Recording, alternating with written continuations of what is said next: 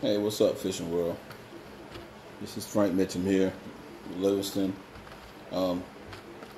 People ask me what I do with my frog when I take it out the package.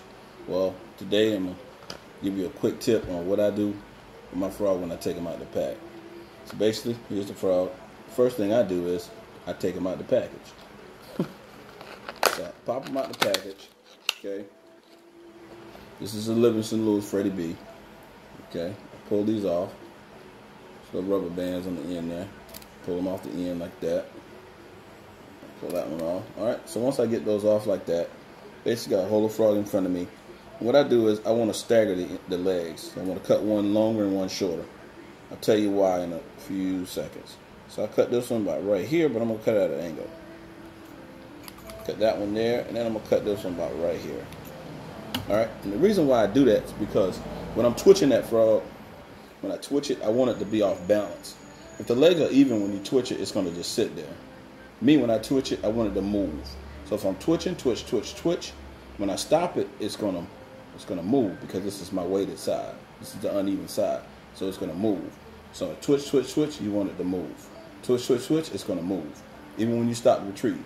So that's one of the reasons why I trim my tails the way I do. All right. Again, this is a Livingston LURES FREDDY B frog. If you notice, this frog is a little bulky. It's bulky because it has an EBS system inside. It's an electronic bait system, sound system inside. Not sound system, but it's a bait system inside. Give out electronic sounds, bait fish sounds.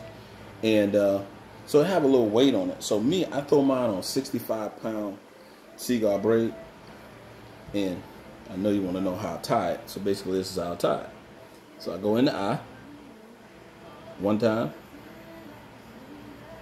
Two times. If I'm catching 3 pounds, I go in there 3 times. Okay? So I'm just going to do 2 times this time. Okay? So I come out here. That's my loop. I'm going to slide this down a little bit. Got too much line out. Okay? So there's my loop right there. Okay? Here's my loop. Here we go.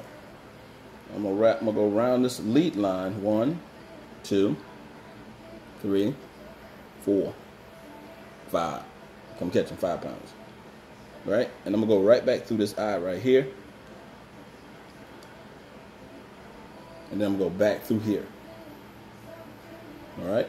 I'm gonna wet it and slide it down. Pull it. As you can see, it's nice and snug on that knot. Right on the eye, that knot is snug, real tight on there. You don't want no slack in there. When you set the hook, you want your knot to be real tight. And then I just take this line here and I just clip it off. And that's it. So guys, that's my quick tip on what I do with my frog when I take them out the pack. That's a little long, but I'll shorten that up.